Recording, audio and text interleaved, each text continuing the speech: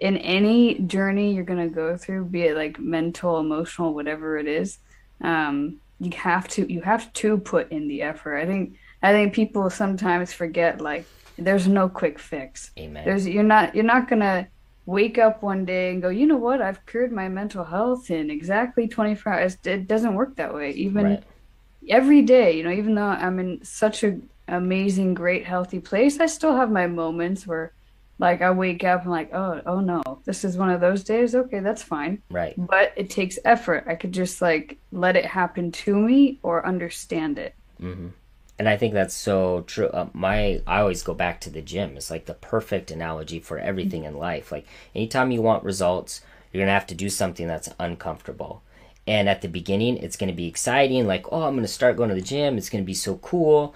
And that's like all the dopamine. You're all excited. And then after about a week, dopamine's starting to run out because it's not new and exciting. And now it comes down to what habits have you built?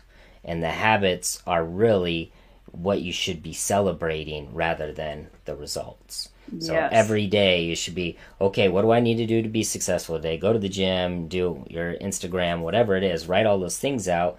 So at the end of the day, when the results aren't there, you can say, hey, look at all the habits that I've developed. These are what I should be celebrating, not the results, because the Yeah. results will come. And when you keep doing the thing over and over, it's gonna get boring. And same thing with mental health, and even with me and like doing a lot of my meditation and running. Oh my gosh, it's so boring and I don't want to do it. But that's why I tell myself I need to keep doing this because there's Yeah. going to be a day that I am going to be so grateful that I did it for a year straight or whatever. No, exactly. Like your habits are what make you. That's it. Just is what it is. It's if you want to build your own business, well, then you can't come home and watch bloody Netflix every day, can you? No, you have to like put your head down and change the way you do things. And it's always ever evolving and shifting and changing. I think like one thing that I learned is when I was given all these tools, I was like, okay, I have to do these tools. But then as I started growing and changing, I was like, okay, wait, hang on. Maybe my tools need to change a little bit because I've changed. So, like as you evolve, your tools have to evolve too.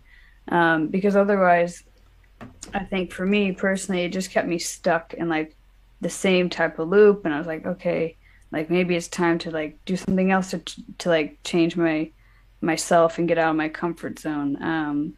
Like I went on a road trip for like, oh Lord, I did a road trip for 7 hours all the way up the coast from Orange County to Big Sur to Carmel.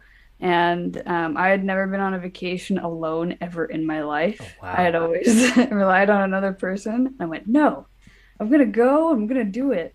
And it was the best thing I could have done for myself. And that's like another tool that I have to How put lo- in my how long pocket. did it take you for you to realize it was the best thing though? Because Oh, I'm from a family. I have five sisters and one brother.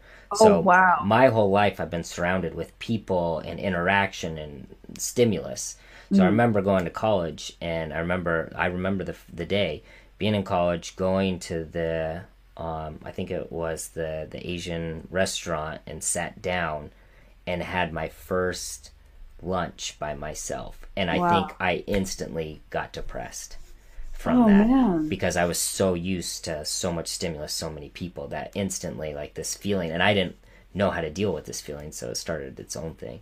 So I'm curious, when you were out on your own, how long did it take you to finally like embrace yourself and be like, wow, this is a good thing? So I have a whole video up on it. Like I did my first quote vlog. So I have it on my YouTube channel. But basically, what I did is I was on dating apps for a while because I've been single for Lord have mercy about almost 2 years now.